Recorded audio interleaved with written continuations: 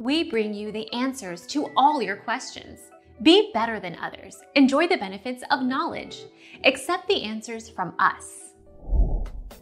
You may or may not need to prime the surface depending on the type of paint you choose.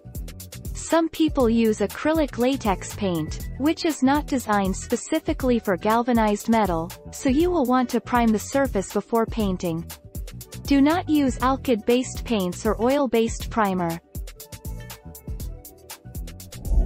Our mission is to provide accurate answers.